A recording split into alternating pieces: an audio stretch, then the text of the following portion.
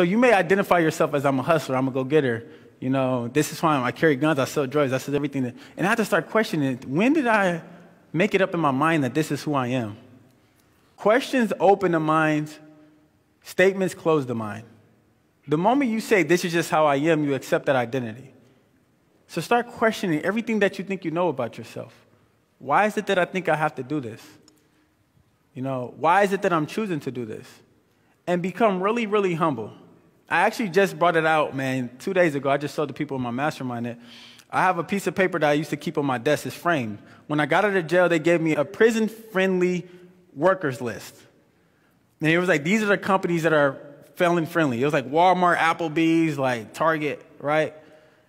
And I stopped working my last job October 12th of 2018, exactly almost 5 years ago.